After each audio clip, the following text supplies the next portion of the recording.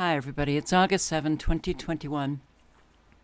If you have flash flooding in this area of the country, in Nebraska and into Iowa and Kansas, know that man has brought it to you, not God, not Mother Nature.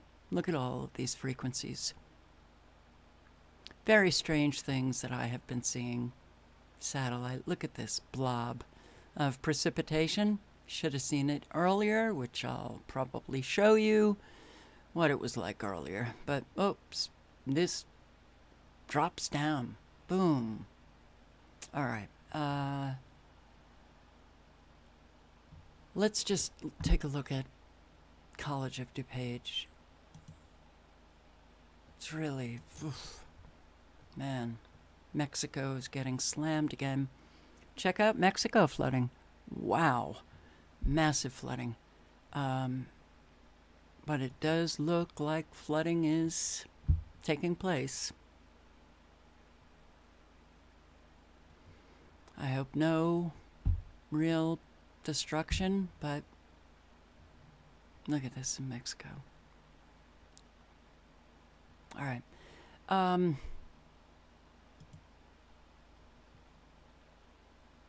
Not natural.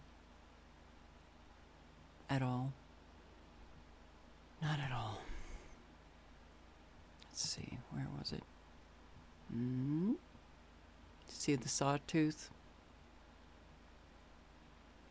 And the circular pattern is the high frequencies coming off of our Doppler radar. And you have quite a lot of them. 1, 2, 3, 4. And they portend tornadoes and extreme weather. Let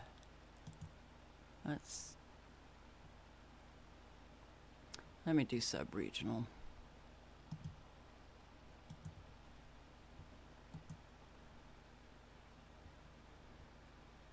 So, Doppler radar is blasting away. You do have your high frequency heating. You have a real shot of frequencies.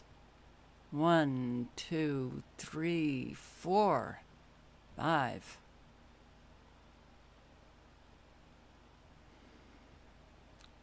You may get tornadoes and extreme weather and high winds and flash flooding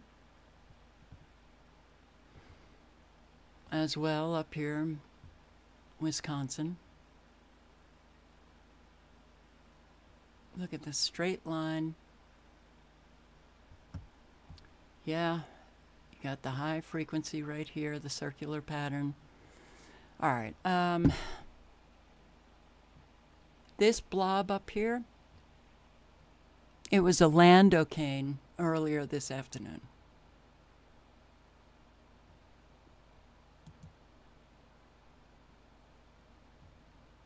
Let me show it to you. This is what they were doing. Wow, that's interesting. And juts out what I believe to be nanobots activated for precipitation. But it's like a landocane. This is not what we have ever seen until the recent years.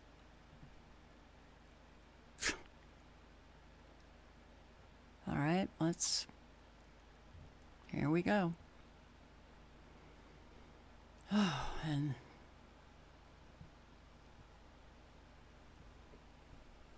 that's why I kept checking on it, because what the hell are they making now? Look how nicely, perfectly defined cloud, really?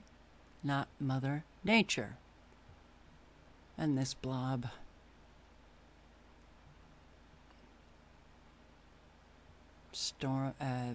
Cloud activation getting ready for flooding. Look at this tail off this manufactured cloud. It's truly remarkable. You know, the lying Lying meteorologists, never mentioning any of this. Look how perfectly straight that is. Electromagnetic frequencies do that.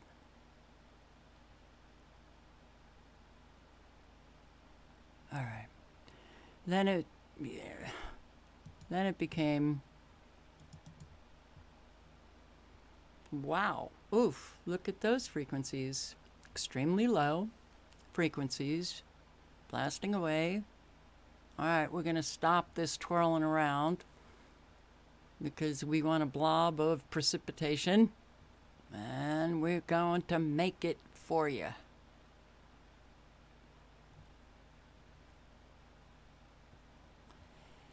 And they did. Here's your blob. All right. I hope everybody's okay in these areas. I will say you have pretty bad thunderstorms happening. Let us know. This thing is so, it's so obvious, man. I can't stand how obvious. I hate arguing the obvious, but really?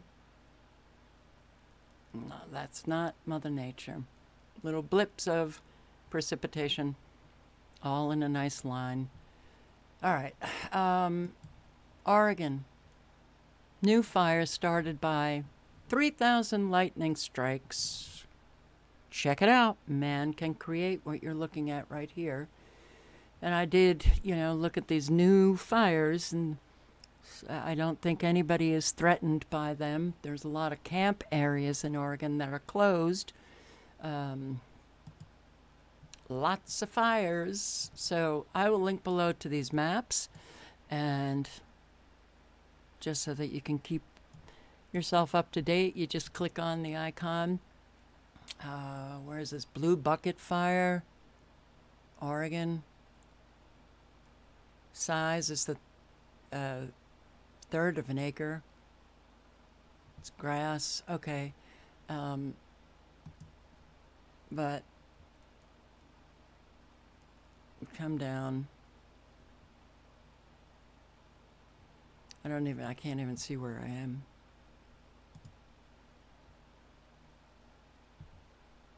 There does seem to be a lot of smaller fires in the area of the very large fires. Sugar Fire, Dog Fire, Dixie Fire. 500,000, just about 500,000. And you see how white and spotty and lined is this fire? Okay. Remember that. So I will link below. As well, if you don't want to look at a map, you can look at just columns. Montana, 24 fires. Idaho, 21. Oregon, 18. Washington, 13. California, 11. Alaska, 9. Wyoming, 4. Colorado, 1. Utah, 1. Nevada, 1. Arizona, 1. Minnesota, and South Dakota and Nebraska, 1. Click on your state, Oregon, and here they all are. Okay, and you can find out where they're located, how big they are, and how contained they are, and numbers for information, as well as the INCIWeb Incident Information System. And you can check out the fires. All of this will be linked to below. For everybody living out west, you should periodically check out what's happening. And, also, you can go to these sites, which I will link to below. See if there's any smoke around your area. Which is, this one's very interesting because it looks like this has been burning in Washington forever. What is that? Well, apparently a fire. Okay. all of these fires in Oregon. May they not get bigger, please. Huge fires, Dixie Fire. Is this the Tamarack Fire? I can't keep up. But Nevada, you have very bad air quality, and I will tell you that they are keeping the smoke right in this area. I saw it last night, and here it is again. And it does not seem to be freely moving very much.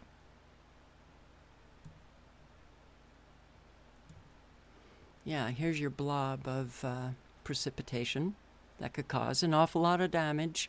The manufactured cloud. The manufactured cloud. And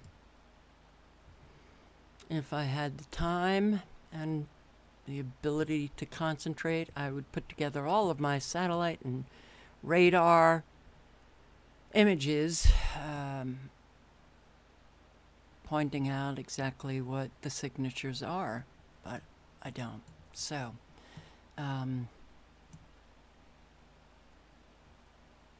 these fires, not good. All the microwaves, not good. All the cloud coverage, keeping the smoke, from dissipating into, the atmosphere where it could perhaps,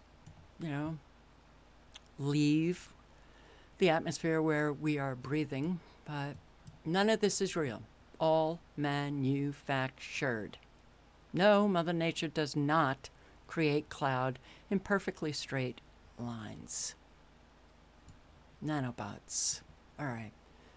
Yes. Don't leave those comments. Oh, you're such an idiot. There is no nanobots.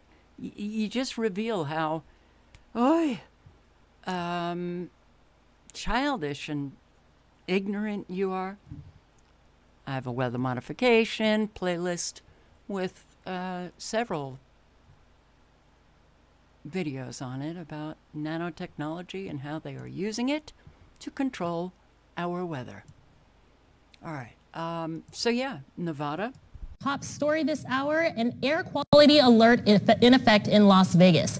Hazy skies this morning. Here's a look from our rooftop cameras. Really hard to see out there. Unhealthy levels of smoke and ozone today. You can't even see the strip clearly. We have Team What a surprise. It's not a surprise. Watch this. Building a wireless power plasma candle.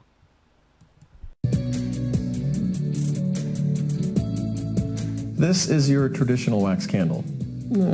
Boring. This is also a candle, just a lot cooler.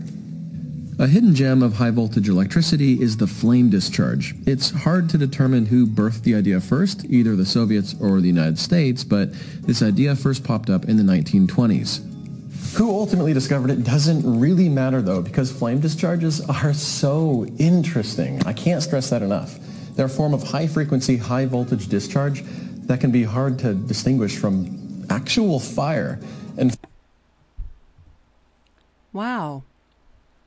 High voltage? Let's go back and listen to what he had just said. Stress that enough.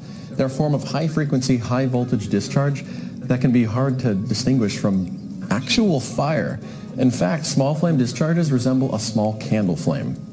Well, with the help of my friend Leon from the Teslaundmehr YouTube channel, I'll be making my own plasma generator capable of not only a plasma flame, but also wireless power transmission at the same time. Oh, I think I left my mic on. Look, this will be linked to below. But yeah, high frequency, high voltage. Hard to distinguish between a real flame. What are we seeing in California? What is this? Terrifying stories of residents who tried to stick it out here as the flames raced towards this community. They picked up hoses, they sprayed down their properties, but in the end, this fire was just too much, destroying at least 20 homes across this area. Thousands of people are still evacuated as these fires continue to scorch the West Coast. This morning, raging fires ripping through California, flames forcing thousands to evacuate. The river fire pushed by dangerous winds and fueled by bone-dry brush sweeping through two. Well,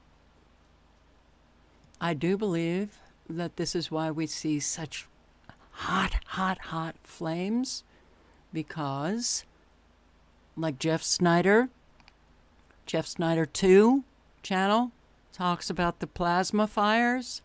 I think that's what we're seeing. I do think that they're using a lot here. Not just plasma fires, but I also think directed energy weapons, both. But when you come across news clips like this, fueled by bone-dry brush sweeping through. Where'd the fire come from? Okay, look at this. I mean, that looks like almost a bush that's has a lot of dead leaves on it, but this entire thing here, you know, the car, the home, the structures, leveled. Now these fires were real fast. They just whipped through these towns.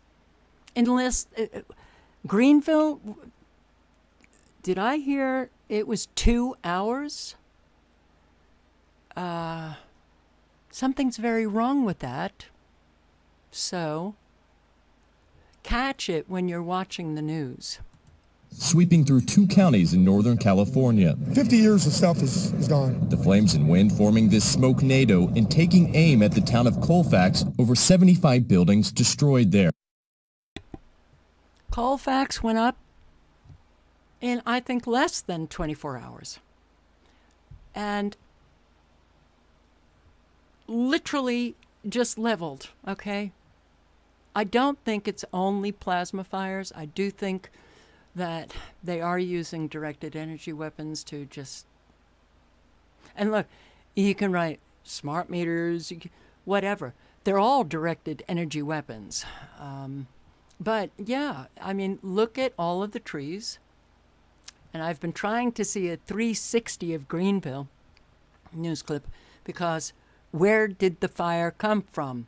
When you see all of these trees that are fine, but then you see homes brought to ash, you need to start asking questions. Buildings destroyed there. This fire burned through here so fast. So fast.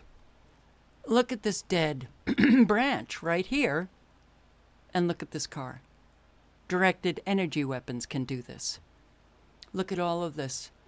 You know, you've got these hanging branches that really should have gone up in flames. So I think the news shows us the flames, shows us the plasma fires. It's not showing us the directed energy weapons. That destruction. So, God, this is so upsetting. So friggin' upsetting.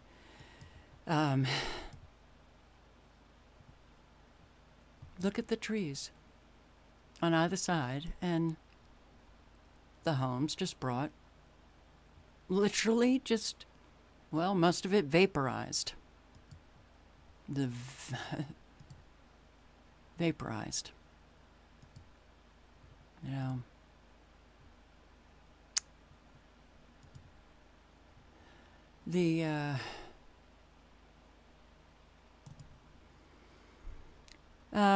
What I learned in one of the videos that I was watching of Jeff Synder2,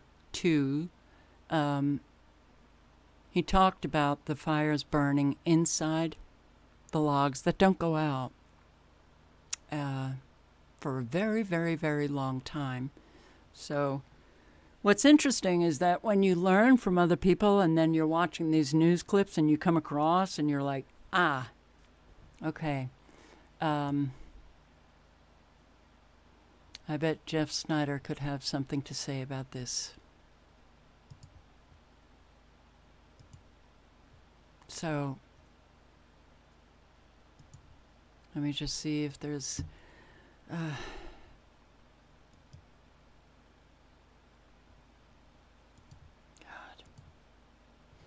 All right.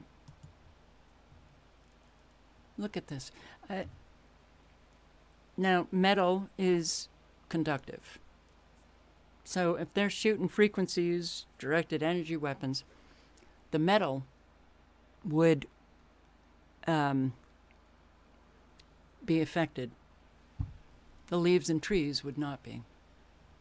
But you have all of this dead brush, or close to dead, in virtually every single mainstream media broadcast that is just literally sitting on top of just ash or rubble. But I want you to see this. You see this tree that is white now? Truth is, I don't know much about trees.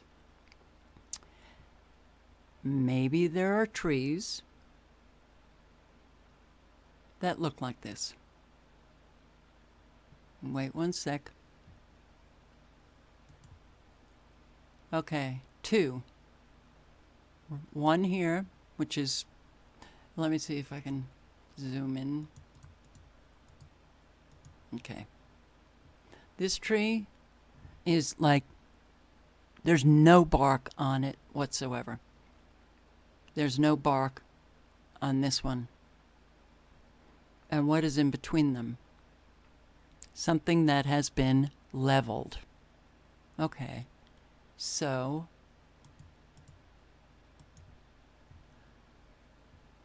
what?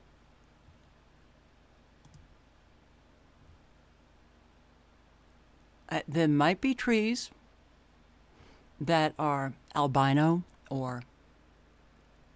but the other thing that I learned in Jeff Snyder's videos is that microwaves can strip trees of their bark. And I'm wondering if that is what I'm looking at.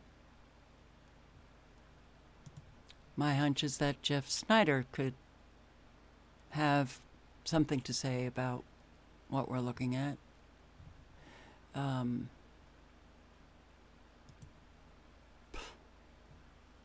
It's unbelievable. Yeah. So, as you can see, you've got something leveled, brought down to, you know, just ash. Behind here as well, and right behind her as well.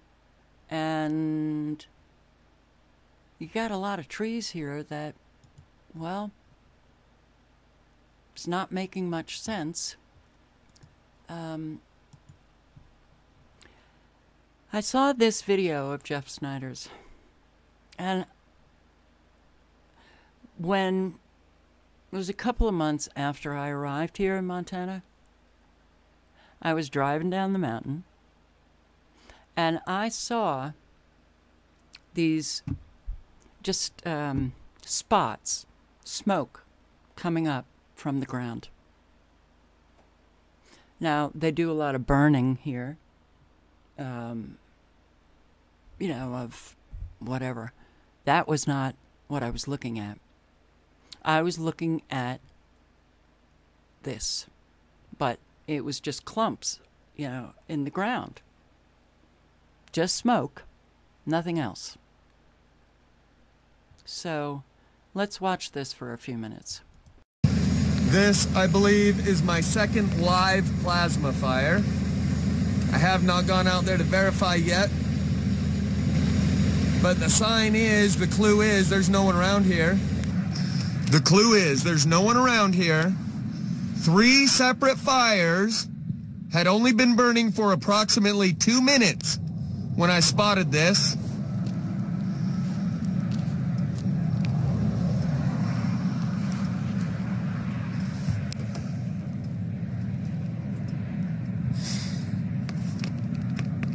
So right here, let's look. You can see for yourself, here's the proof. This one in the foreground has lots of unburned in between it and the other fire over in the background. Lots of unburned weeds here in between the two. You can see 1, 2, 3 points of smoke, possibly a 4th over here. But that's what these are, separate simultaneous fire ignitions.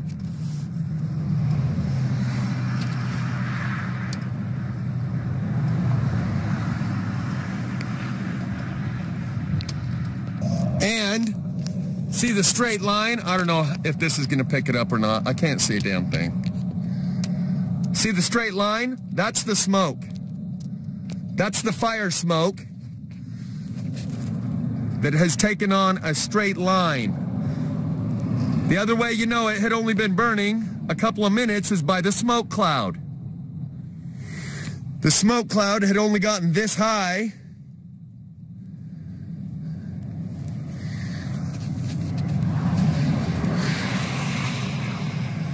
And again, there's no one out there.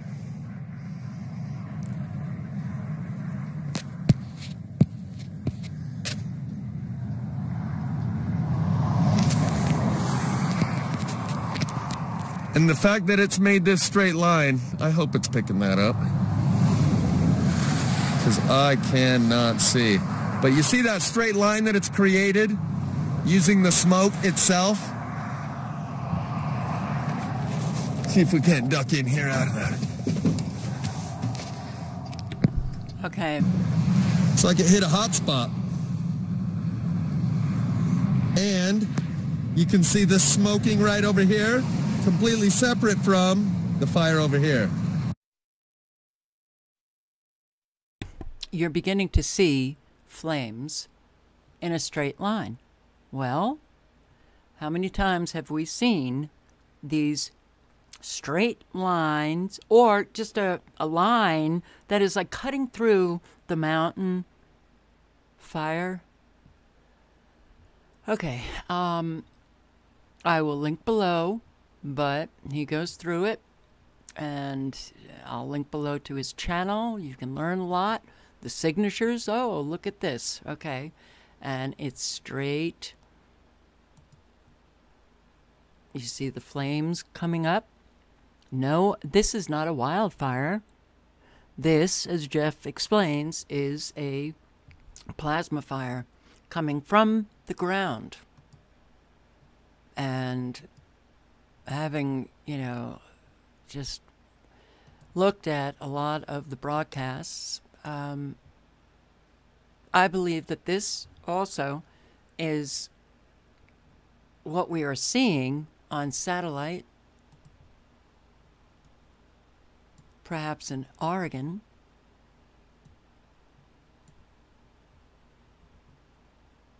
Right here.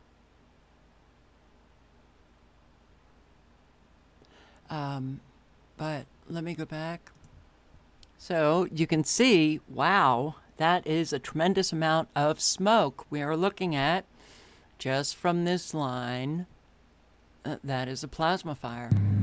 As is produced with Lichtenberg burning, where you apply electricity to wood. So how is it that this fire got that big of a surge?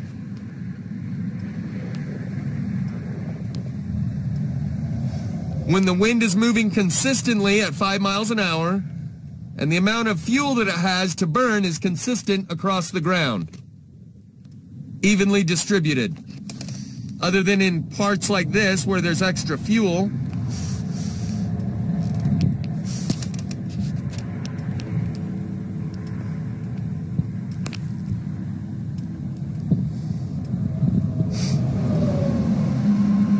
So it's certain, 100% certain, that when I first started filming this fire, it had started within minutes, like 2 minutes or less.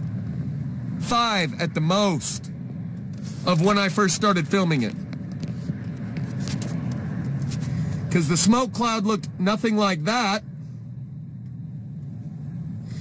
So based on that alone, what we can determine is that this ignited itself. There was no one out there to flick a cigarette butt, or I would have seen them walking. They couldn't have gotten more than a little ways away within the 2 minutes between the time it started and the time I started filming.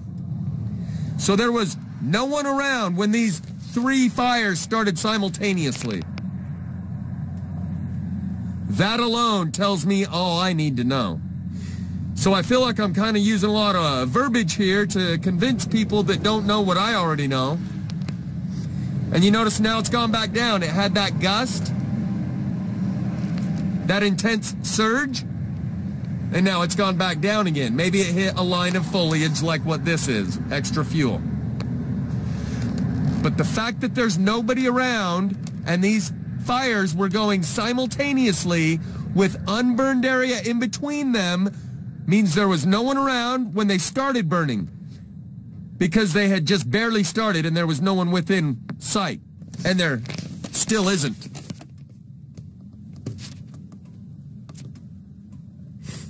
So no one was around when these started.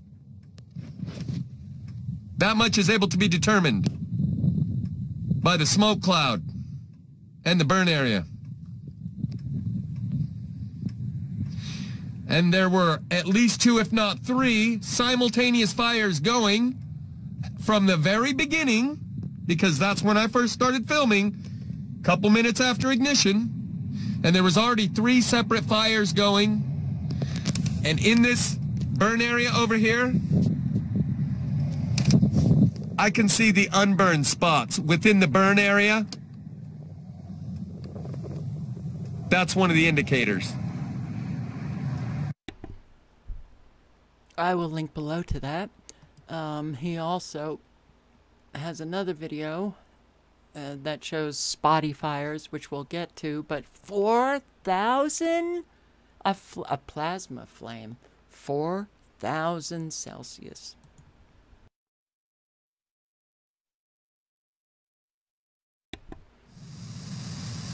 Plasma is everywhere we look. You can see plasma in the house, in your cooktop.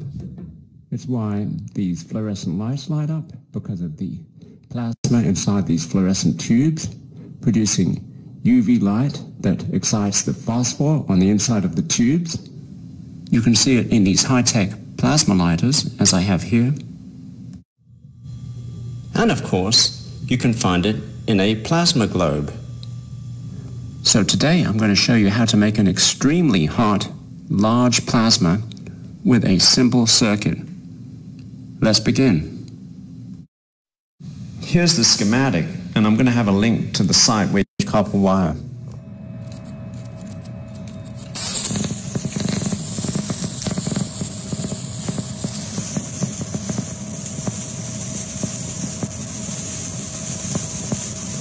As you can see, you get a really hot plasma flame. This is near to 4,000 degrees centigrade and will actually melt carbon. The very high voltage between the 2 carbon rods pulls electrons off of air molecules and creates positive ions. This mixture of electrons and positive ions is conducting and allows the electric current to flow through the air, which further heats up the plasma.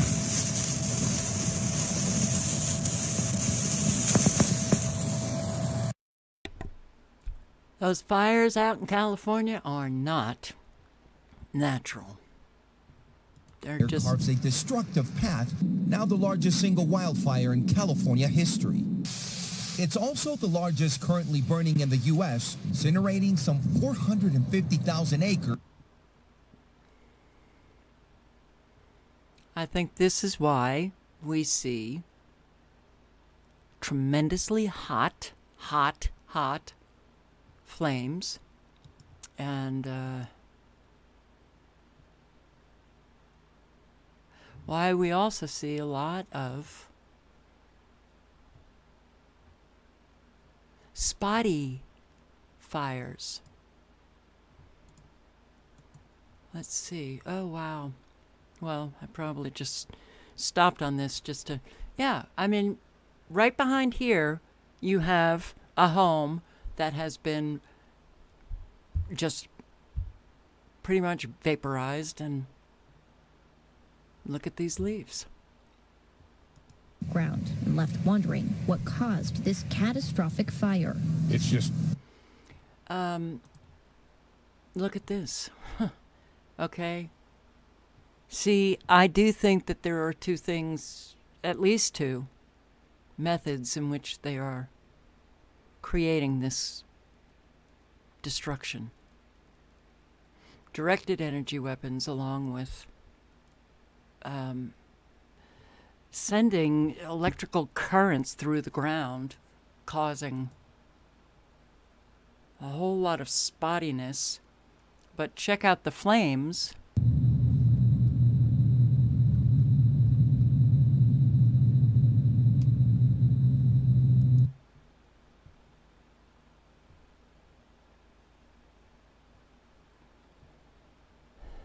These fires are coming from the ground.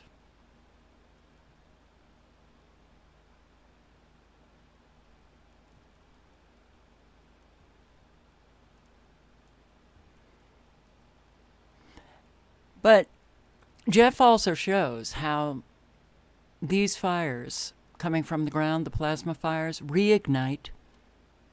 Very hard to put out. Let's,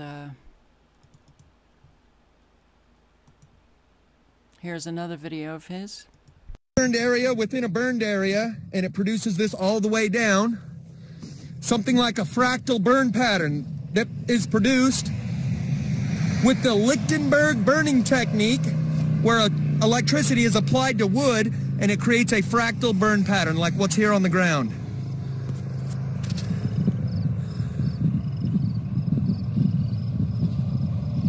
And the spots that don't burn are typically the high spots, where there's a little mound.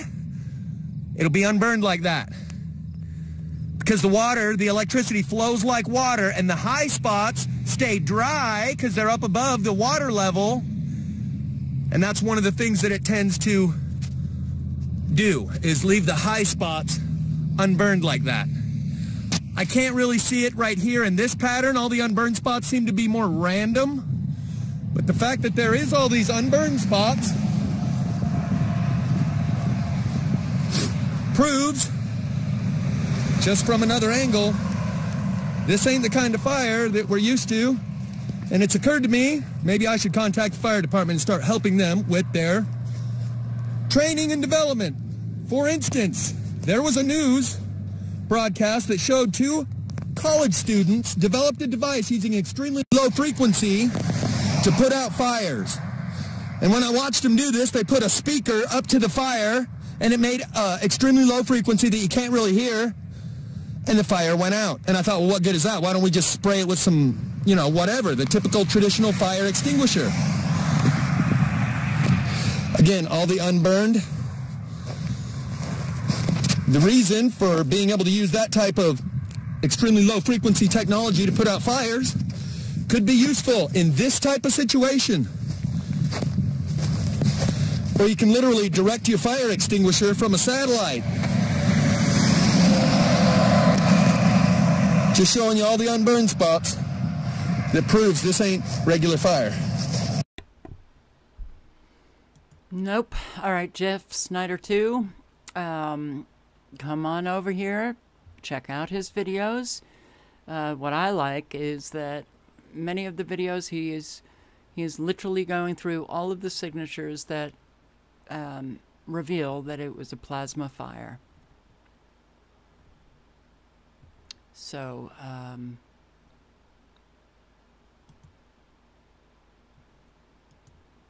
I do think that that's why we are seeing an awful lot of spottiness, a lot of these fires on the ground that are not going out.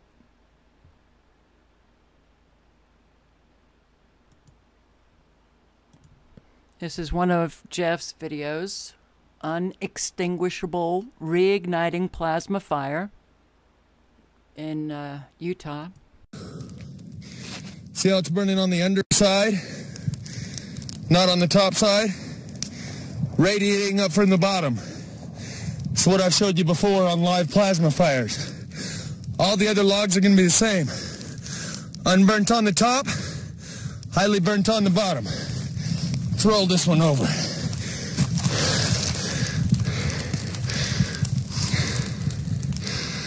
See the hot bed of coals underneath? Yeah. And how it's totally unburnt on top? Same here. Unburnt on top, highly burnt underneath. Same on these logs. Unburnt on top. I just rolled this one, so you'll be able to see that's where the bottom was. Heat is, microwaves are radiating up from the ground, cooking the bottom of the log, leaving the top unburned.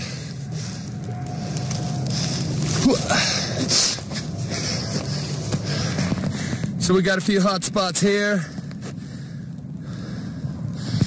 I'll go around and check out some more of the goodies, but it's all more of the same.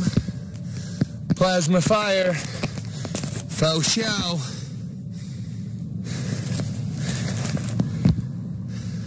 And again, that's US 6 right there. US Highway 6. This is what they were calling the bear fire. And it's the one that was just barely starting as I drove by last week, and they actually ended up closing US Highway 6.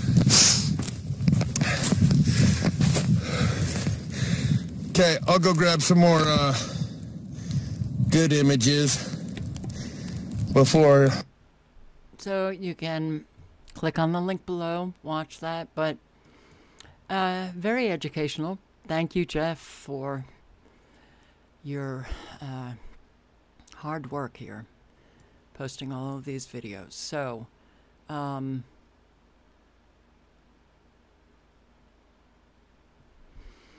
yeah, unfortunately, I'd love all of this to matter, but, you know, if people are not interested in finding out what's really happening, and, well, with the Dixie Fire now, PG&E is coming out immediately. I think we're responsible for that fire. I think they're coming out. PG&E does not care. Fine, you know, we'll come out and we'll say, you know, we caused it. And hell, they may have, you know, had a line, you know, a tree branch hanging on a line, and then it sparked the fire. But this kind of massive fire, this kind of fire that literally levels buildings in 2 hours, sorry, something else is happening. But it's interesting how PG&E now is coming out almost immediately and saying, well, we might be responsible. Because they don't want anybody to be thinking anything else.